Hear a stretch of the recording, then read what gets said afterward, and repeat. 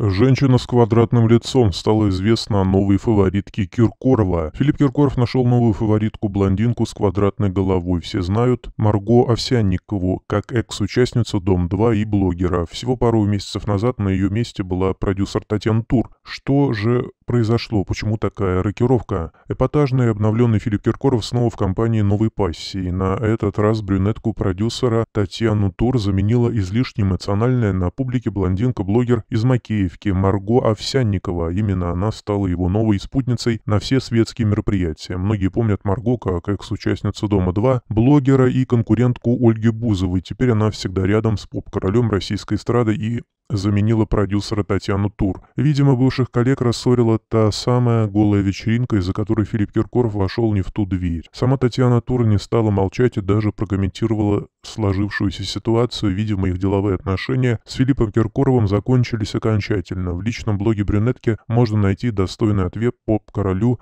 российской эстрады. Добавим, что не так давно Филипп Киркоров впервые после скандальной голой вечеринки появился на публике в новом образе.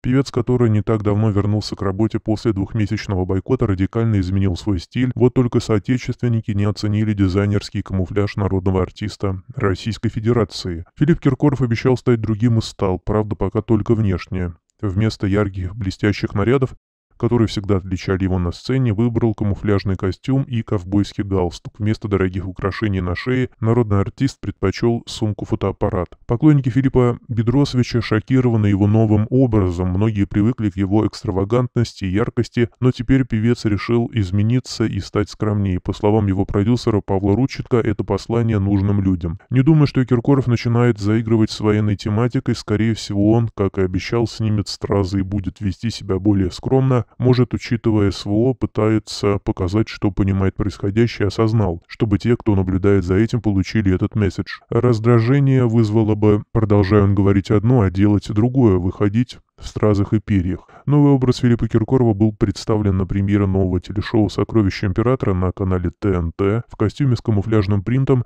и ковбойским галстуком певец выглядел необычно и даже комично.